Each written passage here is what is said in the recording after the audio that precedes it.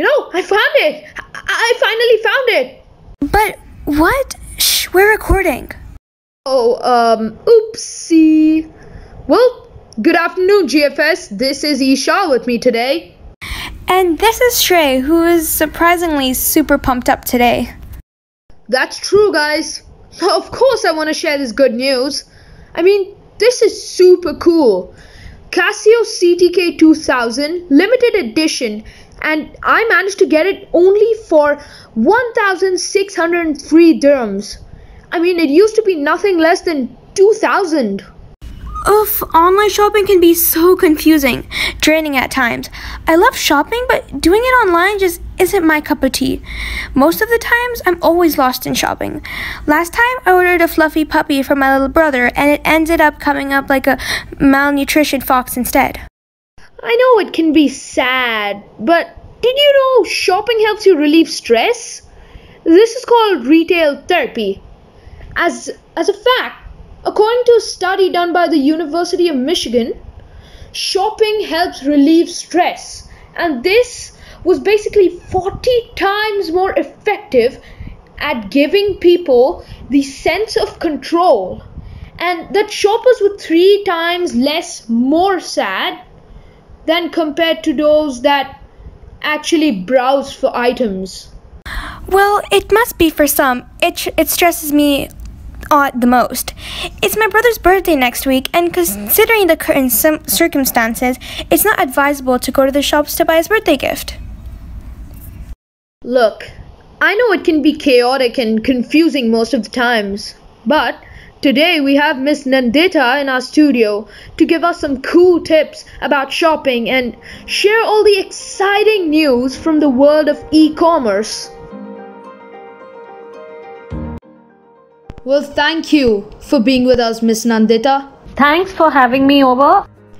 I'm glad you're here to help Ishal with her shopping problems. But before we proceed further, can you tell our audience what you do? Shrey, I wanted to introduce myself. I'm the CEO of www.freesigners.com. We are building an e-commerce for emerging eclectic designers from across the world. That's really interesting about what you're doing. But how did this all begin? There's so many fashion websites in this region. But why did you get this idea of starting a fashion e-commerce? So I'm actually an entrepreneur by nature. I was looking at businesses and opportunities where I could invest and take equity stake and grow them. And I came across this opportunity where the founders were unable to devote time and effort. So I took about 90% stake, and now I'm running the show. I'm building the business, and I had a few other ideas in mind which I wanted to implement, which are apart from e-commerce. So that's where my entrepreneurial energy forced me to take up this venture. And I'm a futurist. I look at businesses for the future. So I'm looking at building something big in the next 4-5 years. And this is my journey. Wow, that is an amazing speech you've given there. That's really good. That's awesome.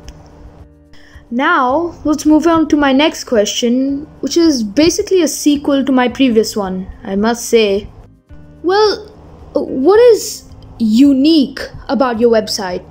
So what I realized was there are a lot of fashion, there are a lot of e-commerce sites, but they cater to run-of-the-mill kind fashion, and I wanted to create something for the emerging designers, especially designers out of college, even in final year students. I want to pick those up, create an e-incubation for them, give them a free platform to showcase their designs and their brand.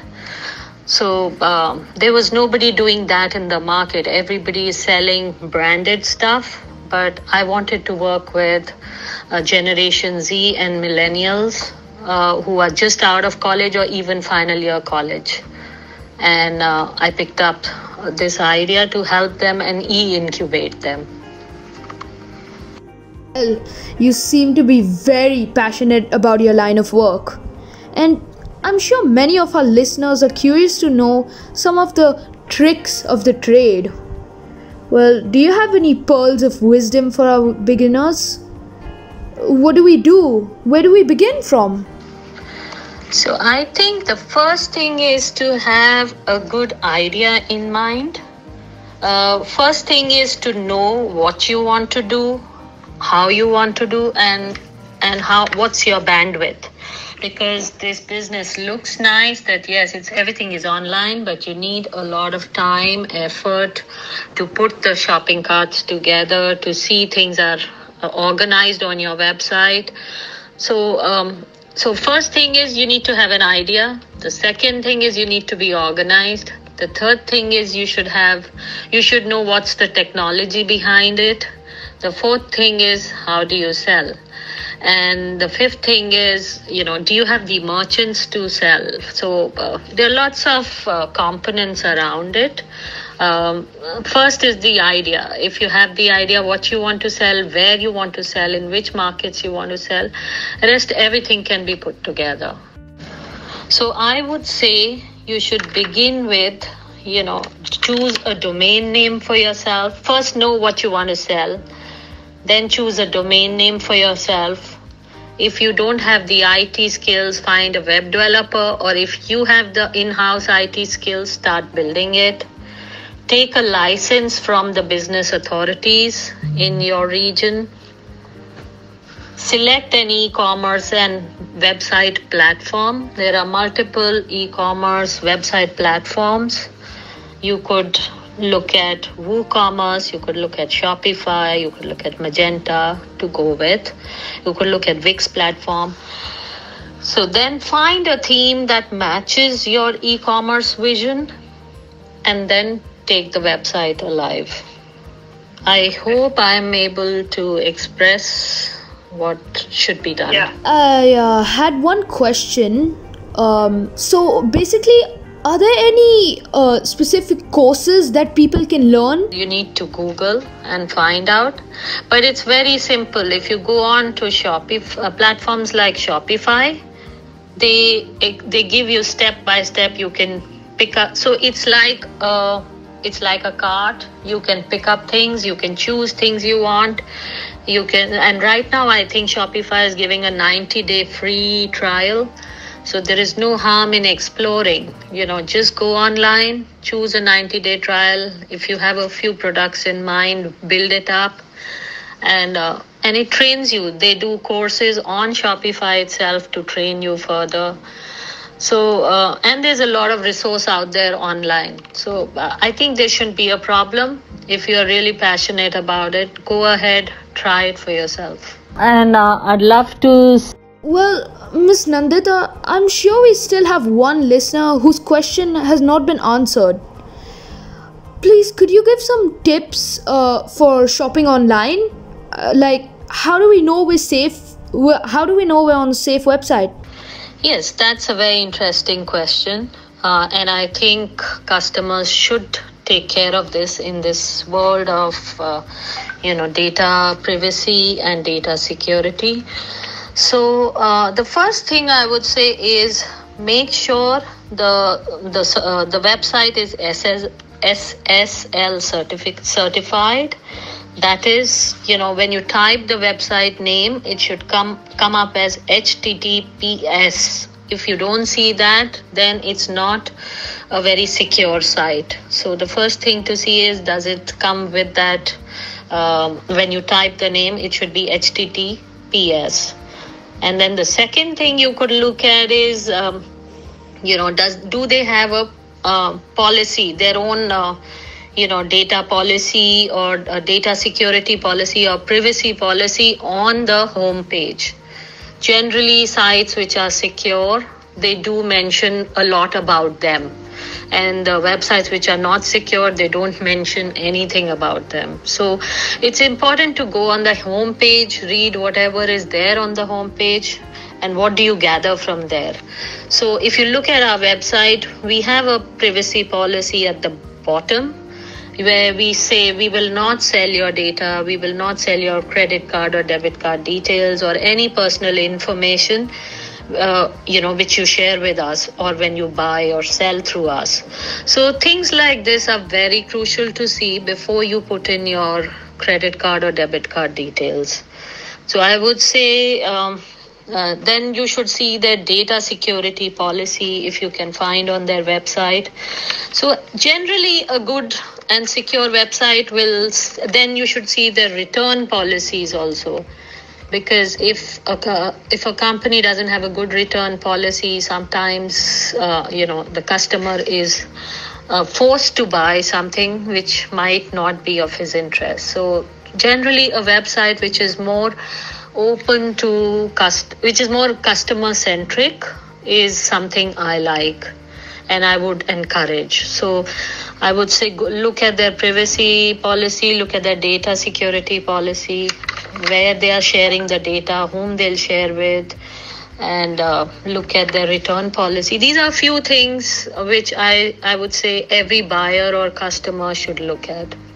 Well, that was some really thoughtful and informative words to our listeners, Ms. Nandita. Thank you so much for coming to our studio. Thank you, Shrey. Thank you for inviting me, and it was a pleasure speaking to you. And I hope the audience who are listening, they gather something out of our talk show and make it useful. Anytime I'm available. Any students, any millennials, Generation Z who are looking at starting, I'm always open to advise them and help them. And wish you all the best, and thank you for having me over. See you on my website. We are www.freesigners.com.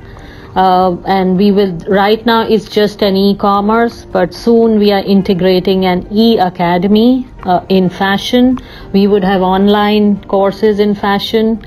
We would tie up with fashion colleges across the globe. It's going to be a one-stop shop in fashion, and we will also be rebranding it to Fashion Full Stop. So basically fashion begins with us and ends with us. I hope people like my website and they come to it, and it's a meaningful marketplace for everyone. Thank you, and look forward to you being my customers or vendors or whatever, interacting with us. Thank you. Well, thank you so much, Miss Nandita, and you have a lovely day ahead of you. Well, I know what to buy and where to buy my brother's birthday gift from now. You guys, stay tuned while Ishal enjoys her shopping. We'll be right back.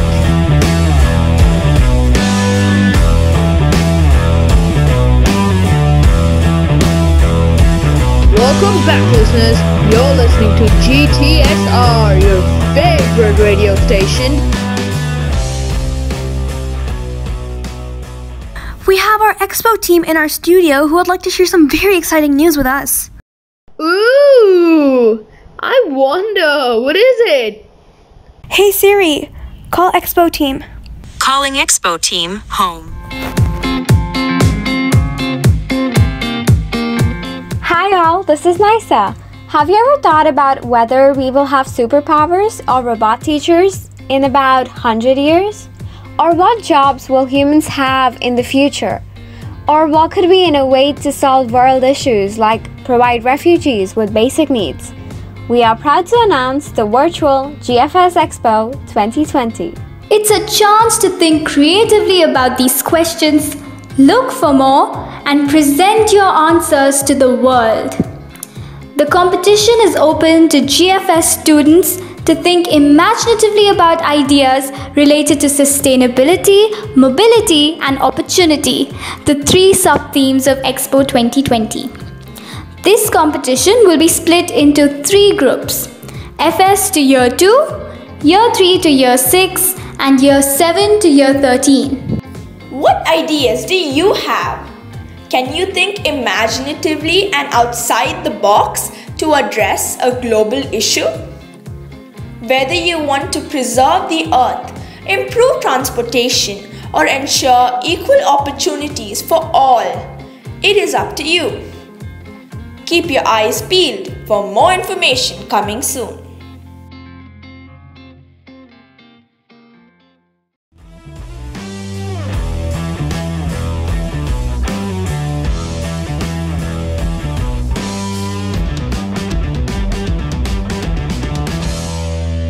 Welcome back, listeners. You're listening to the GTSR. Well, in our next segment, we have the Great Big Brother Roundup. Stay tuned.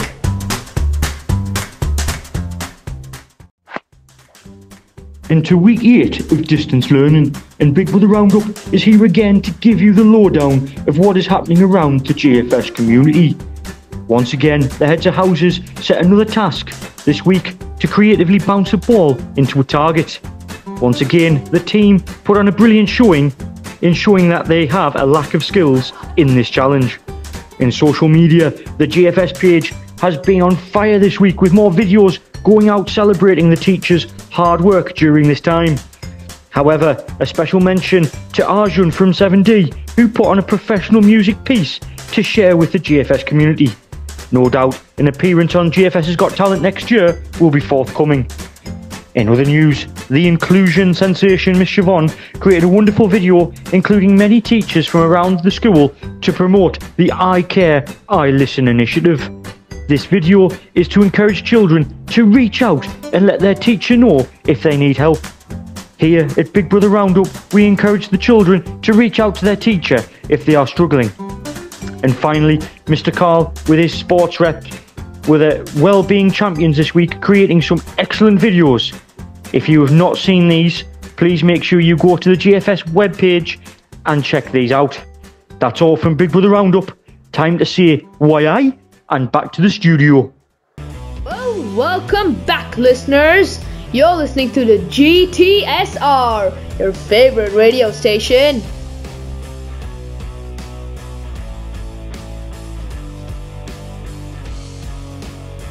It's time for my favorite part. Time to announce some house points. So, listeners, this is the moment you've been waiting for. We have the house points. In 4th place, with a total of 271 points, we have, wait for it, Air House. And this week in 3rd place, with a total of 455 points, we have Earth House. Now, for the moment you all have been waiting for. Alright guys, in this week, which lasted for 944 hours, 1,440 minutes and 86,400 seconds, the house that comes in 2nd place with a difference of 352 points is Firehouse with a total of 504 points, which means the 1st place winner is Waterhouse with a total of 856 points. Congratulations, Waterhouse. Hey Shrey, I had this amazing idea. Why don't we set up a competition for our listeners? I mean, that's a good idea, but what's the competition all about? So listen, all you have to do is pretend to be marketing executives, and you have to record yourself talking. You need to persuade the audience to buy your product, which you have purchased online. Ensure you you include all the safety measures you have taken while buying this product. So it's basically a product review, isn't it? But how do they enter this competition? Yes, it is. Post your videos and audio on the Padlet link. The poster for this competition will be posted on all team websites. Oh, whoa, it's here. That came quick. It only took a few hours. Thank you so much. Where do I sign? Okay, thank you. Have a great day. Yippee, that was quick. I managed to get my delivery in a few hours. Well, why don't you demonstrate what they need to do in the video? I mean, how about you use the birthday gift order that you received? Okay, so I ordered my brother's gift and it came amazing. 10 out of 10, definitely recommend. The things I made sure of while ordering ones was I looked for the S in HTTPs. I checked the website for the privacy policy. I found their contact information, verified their trust seal. She can go on and on, guys. She is a very proud shopper now. Just please read the poster for more info. Shrey! Well, stay tuned, guys, until next Thursday. Signing off, this is Shrey. And this is Ishal. Oh, finally. Shrey, wait! Bye-bye, guys.